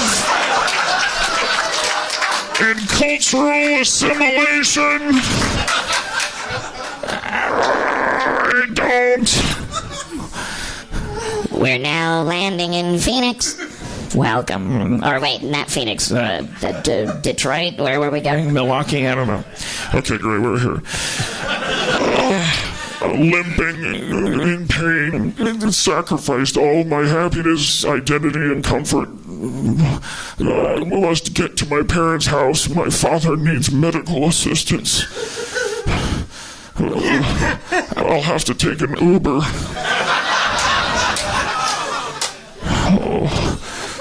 At least their job is just to pick me up and transport me to a place. How could that ever involve stripping me of my humanity? Hello, bro.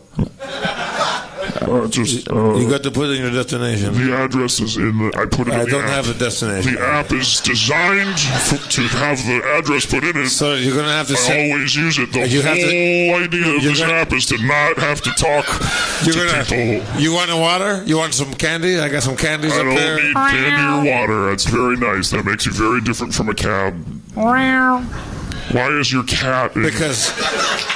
Because Dr. Mittens comes with me wherever I go. He's a good luck charm for me. My father is sick, and I need you to take me to... that's terrible. You have to put the destination in. Okay, just take a left up here. Okay, take a left. But this is a one-way street. I have to go right there. Okay, that's not true. But, hey, Dr. Mittens. Can I pull over? Because Dr. Mittens has to go pee-pee time. Fuck. Hey, here you go, Dr. Mittens. Go run out and go pee. Go pee. He's an outside cat, but he likes to ride with me. Zip. He wears little. Why does your cat wear pants? He wears little kitty pants because it's for mostly to keep his hair off the seat so that you're not uncomfortable. It never occurred to you that if hair zip being on the seat is a bad thing, that the cat should stay at home. Look, if you have so many problems, you should take lifts. You shouldn't. Okay, can we go? Okay, no. I'm charging you already because we've been going for a minute now. I know. We'll just go. Take me to the address. Okay, I'm going. Would you like music? What do you want? No, nothing. I got my own music. I have a little band. Fine. I don't care. It's a mariachi band that me and my friends have together. I don't care. I'm super Mexican, so I. Can you please keep your eyes on the road? Look, bro, you're being very aggressive right now. You have 10 seconds to calm the fuck down. Okay. Okay, we'll just go in silence and you just be quiet. I'll be quiet. I'll do my thing. Yeah.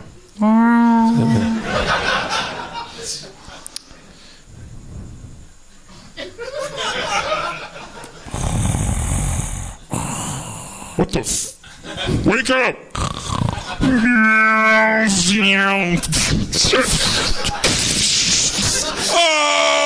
Oh, God damn it. Jesus Christ. I fell asleep. Oh, Professor Mittens. No. Dr. Mittens. Dr. Mittens.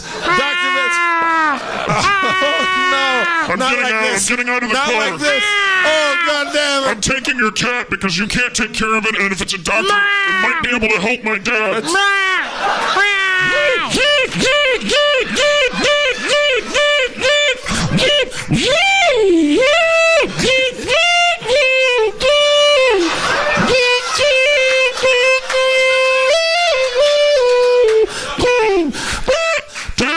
Dad, it's me, Monica.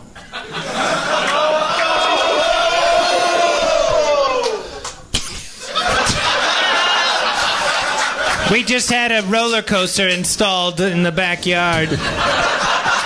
I'm glad you could finally make it, Edward Monica. Your father's on his deathbed. He's got 3 breaths left. I'm glad you could finally take off time from your busy schedule. Get out of my way! Ow! Ow, my leg! Dad! Dad! You have 3 breaths to love me. Dad, I can save you. They can save everyone. That's 1 breath. Oxygen resources depleting. I don't care. Final ED-209 breath tank inflating father. Hydraulic reserves channeled into father saving.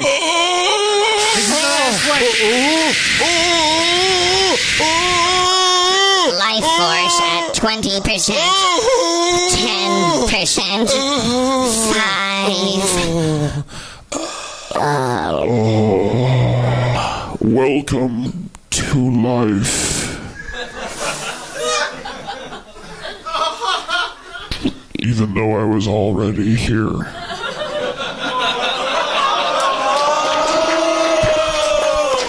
Get it? It's a roller coaster.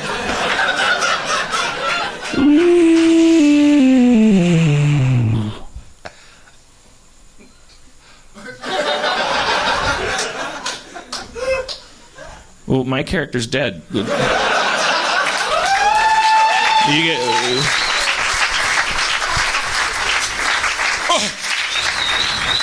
Oh, Megan, what happened?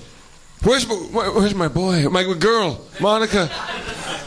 Edward Monica just gave her life to save yours. No, Bobby. But I wanted to die. I know. I know. Our marriage has been loveless for so many years. And you're racist. I know. You're a terrible person. I hate it. I'm a straight up Trumpy, and I just he's not going to win. I know. This Why did awful person. He didn't have to. She didn't have to do that. I know. Also, did we ever figure out the pronoun? It was just so much effort. Yeah. Well, this is a disaster. So I feel great. I feel good. Feel pretty good. I know. The potato salad is thawed out. But there's only enough for you and me. I don't want to live anymore.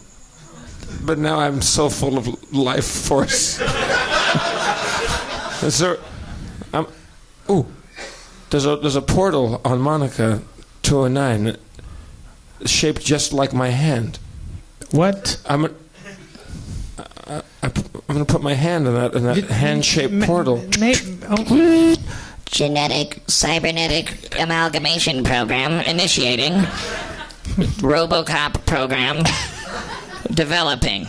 Embryonic phase initiated. Come quietly, or there will be trouble. Oh, who am I? I have hands and Peter Weller's mouth. Murphy? I will call myself Murphy. It's you. Murphy. Mom. Do you want to go on the roller coaster? I do. But it'll come at a price, son, daughter. I'll have to die again. And just let me go this time. Just let it happen. Dad, dead or alive, you're coming with me. Do you believe in RoboCop metaphors for cultural complexities? We fucking nailed it.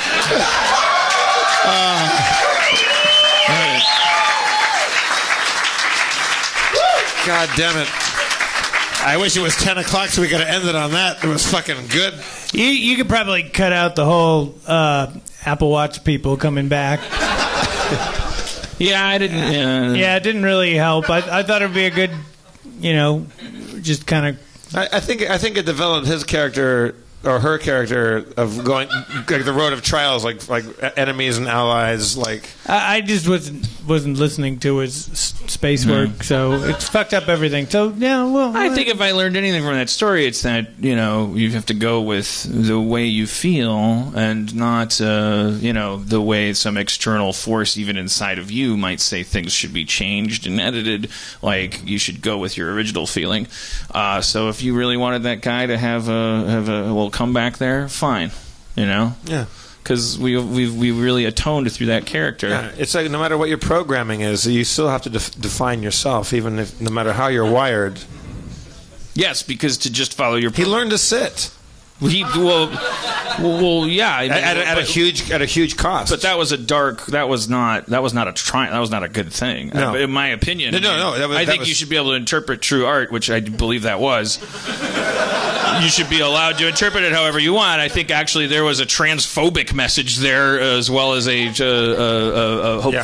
more uplifting one. I felt it was a Christ myth about somebody who was being crucified. But you, Archie Bunker, might go like, yeah, geez, they just need to learn to sit. But that starts a conversation, with your parents and with your neighbors. I'm a genius. Were his parents robots too, or were they I don't know. I think they were Peter Weller and Nancy Allen, I guess. The whole time. Yeah. I mean, obviously, we diverted from the canon of the original, but it came almost like it became almost like an origin story for Murphy. Like we gave birth to. Yeah. There were some Looper elements in there because it seemed like Ed was lamenting the RoboCop program in the break room, but then ended up being the birth of it. Yeah. Look, I don't want to. Let's not ruin it, No. Like, remember the first Matrix movie? We got in and got out, and we didn't find out till 2 movies later it was all a piece of shit. Like, we didn't even think to take a second look. It was like, that was amazing. I haven't seen wire work in an American film in a long time. And maybe we are all batteries. That makes sense. Don't think about it. Of course, that's a perfectly legitimate source of voltage. I think Ed's conversation with his mom was very touching. I like that. I like the whole thing. Yeah. We're ruining it. We can't be afraid to just move on and come up with an even better closer. Is there some product we have to advertise? Do we? MeUndies. Yeah, we're gonna do it in studio though. Oh, okay. What? We're gonna do MeUndies in the studio because. What's MeUndies? Oh, I'm glad you asked. I mean, no. Well, you're not familiar with the softest, most comfortable underwear on the planet Earth. They're made out of modal fabric, which, and if you don't like them, you get to poop in them. Send them back for free. They send you another pair. Like I heard Georgia Hardstark, she did the MeUndies ad on Making a Murderer, or not Making a Murderer, My Favorite Murder, and she pronounced it Modal or something like that. Modal. It was fancier. Yeah, I don't know how you say it. I just know that it's an underwear company that we're apparently shilling for it, and you should try them out. I think that's very negative language. I'm wearing them right now. Are you really? They're genuinely softer than cotton. Are they caressing your genitals in a romantic fashion? Yeah, but it's not. It doesn't have to be a sexual thing. I don't believe you. I want proof. Well, I may not be wearing them, so I'm not gonna. I'm not gonna throw my. I'm letting Nigel eat the cotton underwear slowly, like he. Who's Nigel? Nigel is Dan's manservant. Who, when Dan gets rid of his old underwear, Nigel will eat it. He'll eat the old underwear. I got a Vive. I hooked up a Vive in my. Is anybody in the audience rich enough to have a 6-foot room to just spare? But I'm a game designer, kind of. Game designer. Have you done stuff for in VR? That's why I got into game design. Pornography? Any pornography? Duncan Trussell, I was just talking to him because he's really into VR. He sent me this odd link that I'm not experienced enough with VR yet to understand the context of this. I've only been doing the demos. I did almost immediately, I brought up Pornhub Premium, just within virtual space. I just wanted to know, what's it like? Would it be different if you were just if the website on which you watch porn, if it was all of a sudden it's just in front of you? And the answer is, well, no, it's like having porn blown up in front of you. But they're obviously making VR porn. I just haven't gotten into it yet. Although the dress form in Tilt Brush already made me a little. There's different backgrounds. Back up. I have no idea what any of the last minute and a half has been about. I got turned on by a virtual mannequin.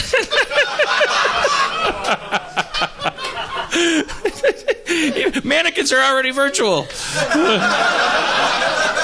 And I'm like, and I was like, you know, there's this amazing. Google made this app called Tilt Brush. Like, if you ever get into one of these things and you only have a certain amount of time, I think the most impressive thing to do first is go to Tilt Brush, because it's like. The most impressive thing is like it's this like the tracking. That's what it is. It's like that's why in the 90s we were talking about VR incessantly, like honeycomb commercials and things were like VR's here, and it wasn't.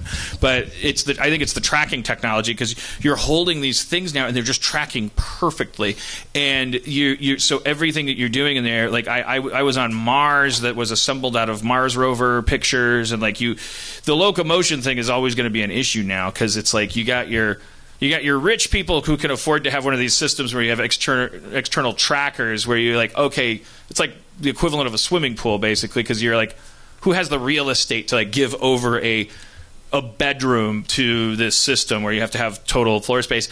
And then the odd thing is, well, it's so impressive that you can kind of like do this casual kind of like walk around, but you can't like go bounding off into the woods. You immediately you have to like, so everything is based on like kind of teleportation right now. That's you have to like just teleport to places, and then you can walk around 6 feet in that area. But it's just unbelievable. There's no question, once you're in it, you're like, okay, that's it, world's over. Like in terms of like storytelling, like I don't even know how we're gonna do our job anymore, because well, I do know. It's like it's time to retire, because like it's gonna be a whole different skill set that I think AI is even going to be better at, because your job as a writer in a post-VR world is going to have so much more to do with volume and like kind of almost procedurally generated, like just volumes of eavesdroppable material, because I think your job is going to be to create the illusion of infinity. So since the Lumiere brothers were like, oh, fade in on this, cut to that, here's what you see now, and here's what you see now.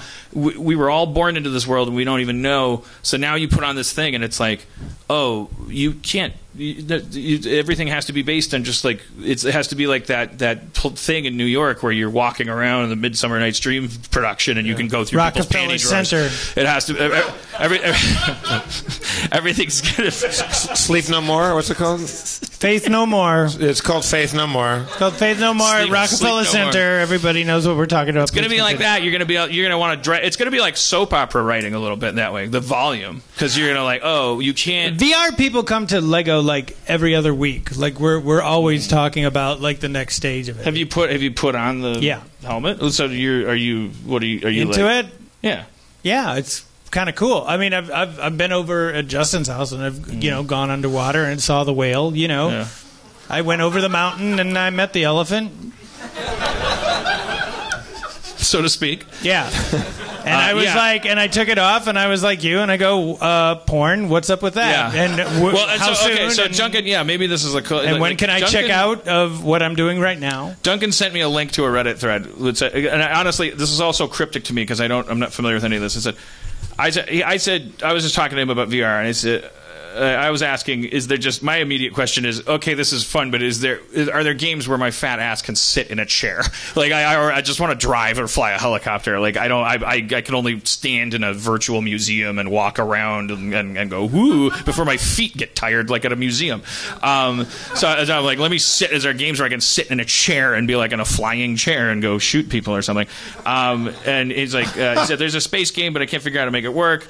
He said, like, have you? And he just said, porn? ? And I said, porn. I only went as far as to experiment with pulling up Pornhub on a screen. Blah blah blah. Dress form and tilt brush. And then I don't get the tilt brush. What's a tilt? Tilt brush is an art app. Okay, so it's like it's like a MS Paint in virtual reality. Okay. That will blow your mind the most because you're painting. You can paint not only in 3D space, but you can also your brush. The thing that makes me freak out is the palette interface. You have where your wrist would be. You have this cube that you can rotate by swiping. It's an immediate indication of how much more convenient it's going to be to work in VR in terms of menus and like UI and stuff. It's because you're just like there's a cube on your wrist that it just goes flip flip flip flip, and it's like all these different like so. Okay, you pick your brushes and then you pick like fire brush, and you paint with fucking fire in the air, and it's like you can just make a tunnel of fire and stick your head through there. Then you can grab the whole space and shrink it down and rotate it and all this stuff. And you get turned on by this tilt brush. So you're one just of the, like, oh man, the fire. So they have different backgrounds you can change it to. So if you wanted to like sculpt or something, there's like a little pedestal there. You can't touch the pedestal. You're holding these things, but it's like it already makes you think like, oh shit, whatever the Disney of the future is, if people are still, if people are just going to, obviously that's how you're going to model like the Mickey Mouses of the future. You're going to. I haven't done Minecraft now, but I'm downloading Grand Theft Auto 5. Justin told me, he was like, I just stood in the strip club for like 10 minutes and just looked around. But that's the scary part, because it's like, well, guess what you do next? You start shooting everyone. Like that's how, or you're playing the game wrong. So it's like already you just get fucking terrified. But or at least if you're over 40, you do. If you're your age, maybe you're like, yeah. And maybe that will save us. Maybe people need to go do that. Yeah, it'll probably save us. Yeah.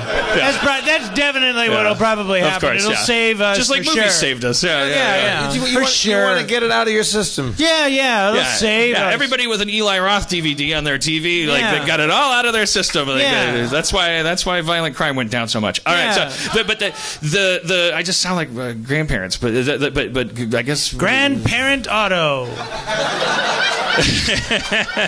Where's the goddamn? I can't find the park. How do you make it shoot? Where's my grandchildren? But to answer your question, where's my grandchildren? One of the backgrounds in Tilt Brush, you get. Who am I? Get this strip club off of my lawn. Where's my lawn? You can change the backgrounds to anything you want, so you can be standing in infinite space and painting shit. You go white room, a black room. You can have like a marble pedestal in front of you if you want to make shit on top of that. You can make it any kind of room you want? You asked me a fucking question, man, and I'm in the middle of answering it for 10 minutes. And it's like the question is, Dan, tell us about your fucking sexually perverse brain, like, and why you're a monster. And I'm trying to get there. I'm trying.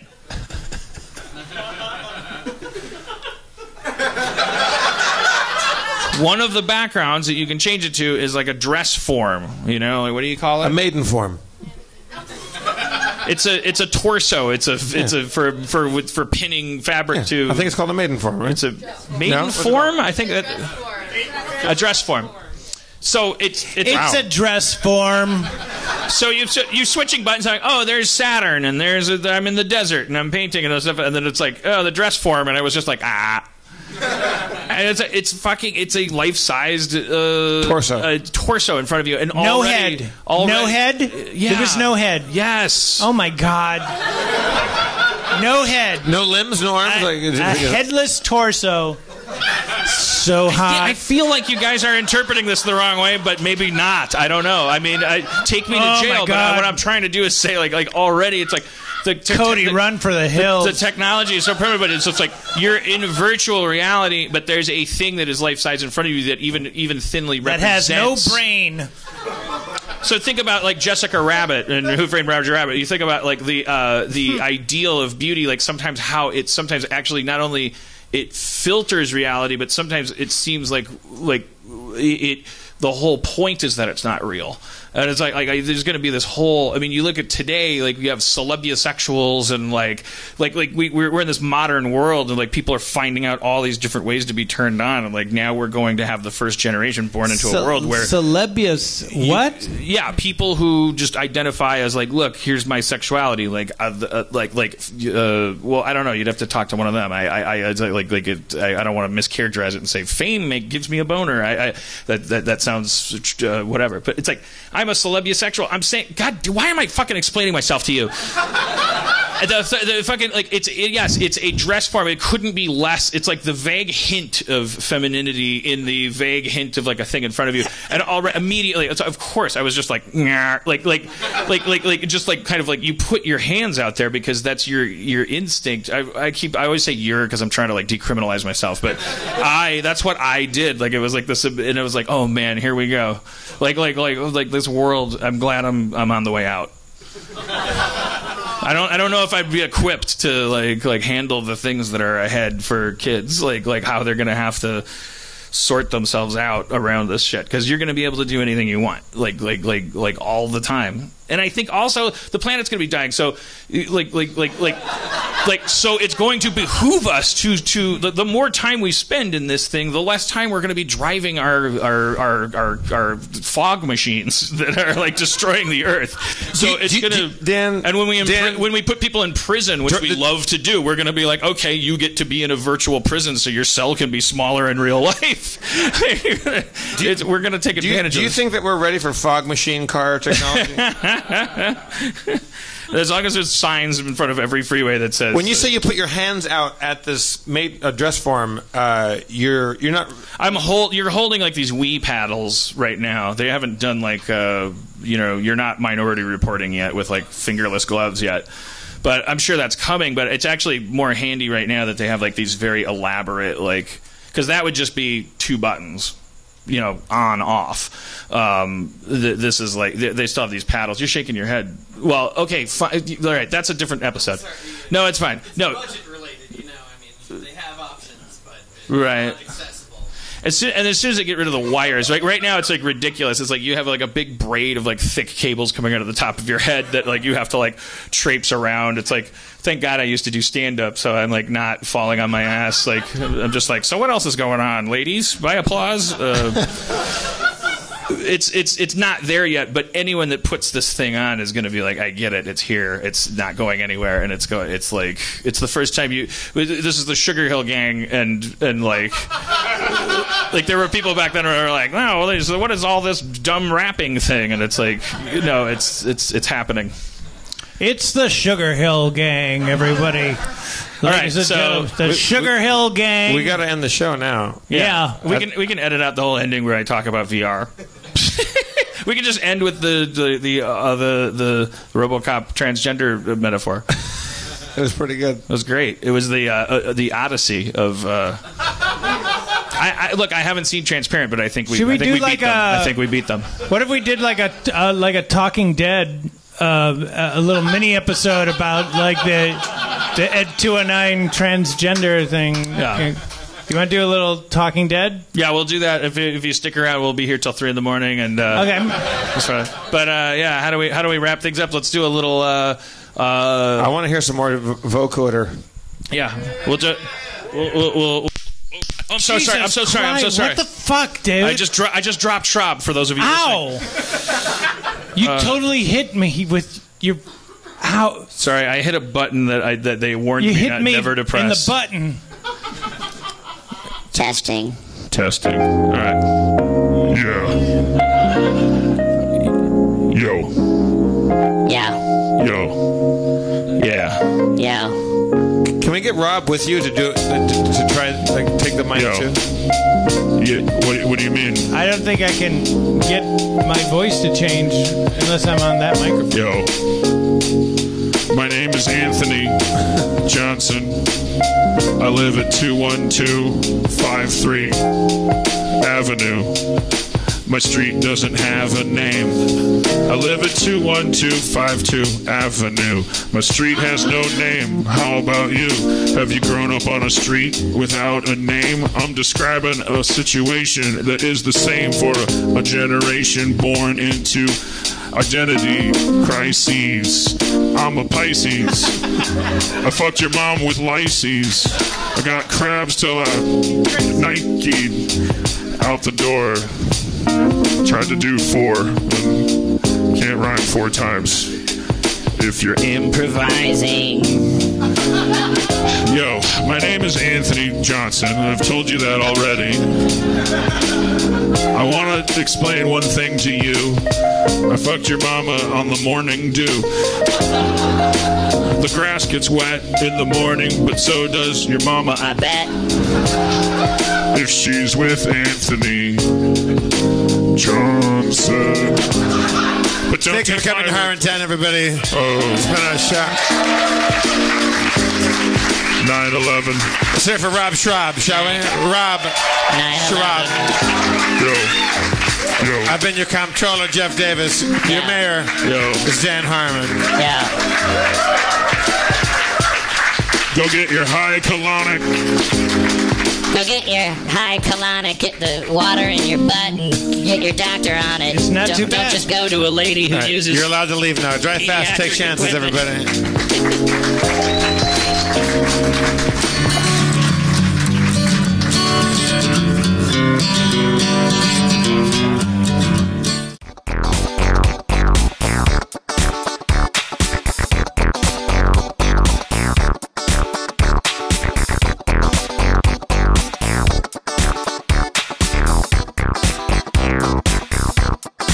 Did you get any of that?